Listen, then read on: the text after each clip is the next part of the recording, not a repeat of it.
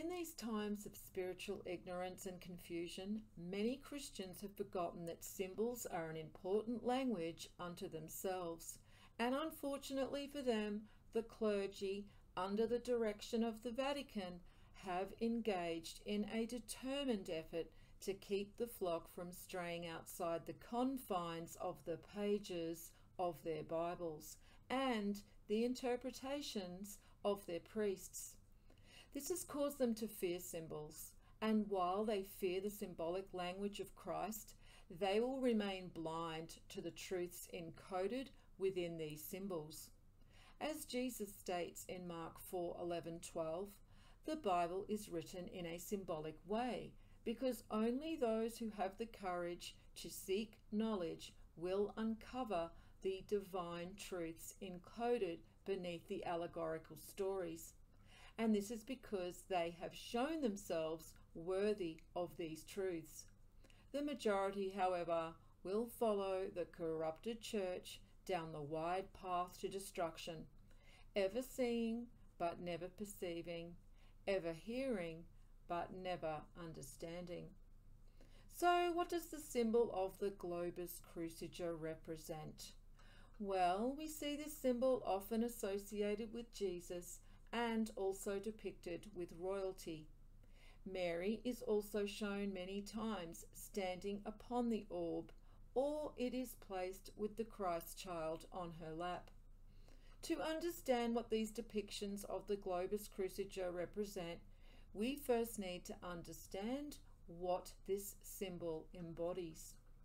If we look at the verse John 4:23-24, it tells us that God is spirit, and Numbers 23:19 states that God is not a man or human. Therefore, the Globus Cruciger is the symbolic representation of God the Father united through the Holy Spirit to his divine offspring and firstborn divine Son, Christ Jesus, which is why Jesus is always depicted with his left hand holding the Globus Cruciger or placed upon it. This is symbolically representing that the divine power of God the Father flows through the left hand and is then expressed through Jesus in the material world from the right hand. This is also why he is often depicted holding a scepter in his right hand, symbolically representing the expression of divine authority and power over the physical world. The symbol of Jesus with the Globus Cruciger is also representing how God the Father manifests in the physical world in the form of his divine human offspring.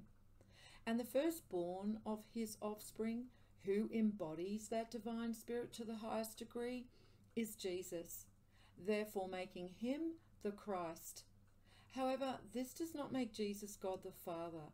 This makes Jesus the physical instrument of God the Father, which is why he is also called the arm of God in John 12:38 and Isaiah 52:10. For a more detailed understanding of what the symbol of the Christ represents, please watch the video titled Sacred Science of the Soul, What is the Christ?, linked in the description. Many misinformed modern Christians often cite the verses John 10:30, where Jesus says, I and the Father are one, and John 14:9, where Jesus relays that whoever has seen me has seen the Father, as evidence that Jesus is God the Father. But if they look at the symbolism of the Globus Cruciger placed between God the Father and Jesus, it becomes clear that Jesus is talking about the Holy Spirit that directly unites his divine soul with his Father. This is also represented in the symbolism of the tree and vine. Jesus is often depicted on the top branch of a tree which extends from God the Father, or on the top of a vine. This is the symbolic representation of Jesus being the direct divine branch extending from God the Father into the physical world, as he states in John 15:1, I am the true vine, and my Father is the vine dresser. So even though the branch is part of the tree, the branch is not the tree.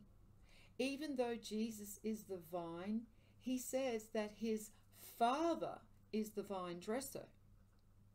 And just as the arm and hand are part of the body, the arm and hand are not the body. Thus, just as the Spirit of God the Father unites the divine Son to the Father, it does not make the Son the Father. And the symbol of the Globus Cruciger embodies this truth completely.